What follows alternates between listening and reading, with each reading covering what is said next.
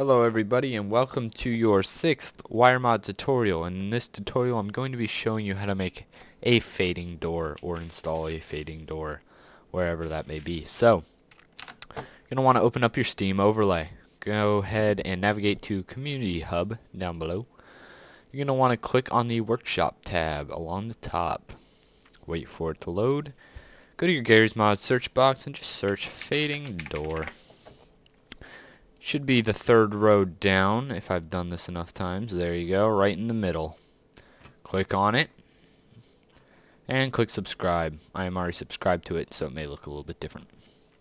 There you go. Once you have that installed and everything, you are set. So what we're going to do is we're going to want to find an area that you want to make your fading door. So let's say right here. We're going to get something that I did not mean to do that. Yeah, let's do that. Okay, you're going to want to make or find a prop. Come outside of the door. Thank you. And now you fall down. Find a prop that will cover the whole thing, such as this. And if you're like, well, I don't want to use a fence, that's ugly. And I mean, depending on your outlook, yes, it is or can be ugly. So if you want to shrink that up, let's say you can do this and not cover the whole door and only have this, the area that you can walk through. You can put something nice and pretty like maybe this little bar gate. Just spawn outside the door. Thank you. Like that. So now you have this, which will stay solid, and this is the only way to get in, and it looks a little bit better than a fence. So what you're going to want to do is make it into a fading door. How? Go to Tools, under Construction, find fading door, and set this button to a button that you don't commonly use. Mine's 0 on the keypad because I never hit that for anything. Click it, nothing changes, right? Except when you hold down the key. Now it's invisible and you can walk right through it, or semi-invisible.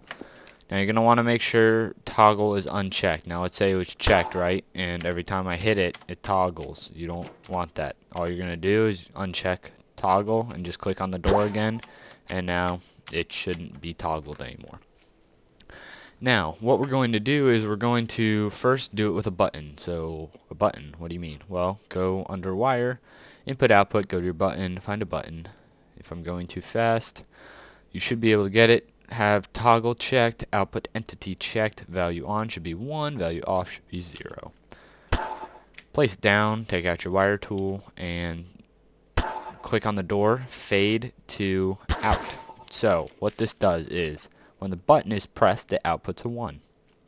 When the door receives a 1, it fades. So hit the button and it fades. Hit it again and it comes back in. So there you go. Now flaw here. Hit it, walk through, bam. Oh, now what? It's still open and you can't reach the button. Well, that's terrible because now everyone can walk right in. So we're going to improve this. Just go ahead and delete your button. You're going to want to find the target finder under the, let's see, where is it? Under the, why can I not find this? There, it's not. There it is. Alright, target finder. Go ahead and turn the max range all the way up to max. Copy my, whatever, my settings. I'll read them out as well. Target players, checked. Do not target owner, unchecked. Do not target owner stuff, unchecked. Target NPCs, unchecked. Everything just unchecked, except target players. Maximum range 1000, minimum range 1, and name filter. This is so it only opens for you. Now, I'm the only player on this server right now, so my name is Dr. Mooch, if you couldn't tell. And I just put in doctor here. You don't have to type in the whole name. Just part of your name is fine. And go ahead and put it in the name filter. And I'm recording in 1920 by 1080, so full HD. And I can't seem to get the, I guess these settings to show up very crisp and clear. Although I am using Fraps, so I don't understand why, but I'm trying my best, and hopefully, this will somehow show up. If you have any suggestions, leave a comment below. But enough talking, let's get to the target finder. Go go ahead and place this anywhere. You can place it here, you can place it here, you can place it all the way up there for all I care. Just place it somewhere like that. There you go. Now you're going to want to find a beacon sensor. You're going to want to make sure output distance is checked. That's your main thing. Feel free to check anything else, but you really want output distance. And yeah, go ahead and put that next to it if you really want to. And now we're going to get a less than gate. So go to gates, go to comparison gates, less than, pop it up. Boom. And now your last but not least, you're going to want to get your constant value from the input output, or I/O. I put the number 55 in here because I found that that works very well for this fading door. So that's what I'm going to put in. Feel free to put any number, but I found 55 works very well. And go ahead and pop that somewhere. That's luckily all the wiring we need to do. So actually, let's get wiring. That's the only components we need. So what you're going to want to do is set the target to 1 on the target finder. So we link the beacon sensor to the target finder. And what this essentially does is it gets all the data from here and condenses it to the beacon sensor. And it outputs a value. So we want A.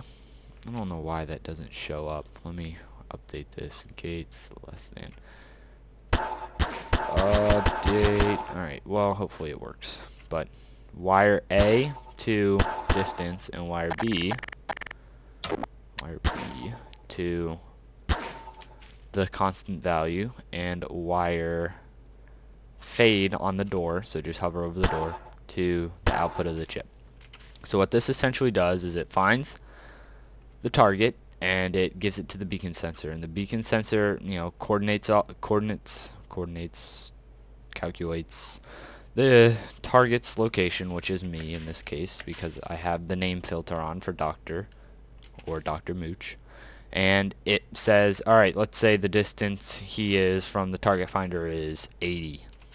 So it assigns 80 to A, or yeah, it assigns it to A. Now we want B to be the distance you want for the door to go off. So I said once I get to 55 units or less, I want the door to open. So I'm really bad at explaining this, but the distance here, if the distance, so I am, is less than 55, the door will open. So as I come close, you see, oh wow, that worked amazingly well. Alright, depending on how you set it up, you may need to tweak the numbers a little bit. Let's do 100. Okay, because I'm feeling even today. So you see that oh my god, why isn't this opening? Oh, I never wired the output. Kids, don't do that. Oh, yeah, I did, but I don't know why it's not doing that. Why you no open? If distance is less than value, is it even finding me? Yeah, it's finding me. A is distance. Why you no fade? Why you no fade? Why you no fade? Let's see here. Now is the perfect time to do some troubleshooting.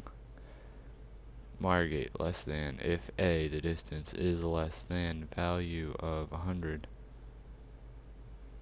World position distance. Oh, wow. Okay, so that's really particular. Okay, let's do something along the lines of 200. Bam. So again, you're going to need to tweak with the settings a little bit, but excuse me for the troubleshooting, but apparently it thinks I'm a lot further away than I actually am, or I thought I was at least. So as you see, once I get within 200, it opens for me, and then once I move out of that 200 range, it closes. So again, if 200, or if the distance I am is less than 200, output a 1 to the door, which opens it. And then once I am no longer in that range, it outputs a 0 and it closes it. So, thanks for watching. Excuse my troubleshooting. I did not expect that to happen, but, you know, mistakes do occur. Again, thanks for watching. Subscribe, comment. Let me know what you think of the tutorials, what you want next. Again, any tips on that clarity for the menu along the side. Again, I am recording in HD with Fraps. I don't know why it's still, you know, a little blurry down there, but hopefully me reading it out will make up for that. Alright, thanks for watching.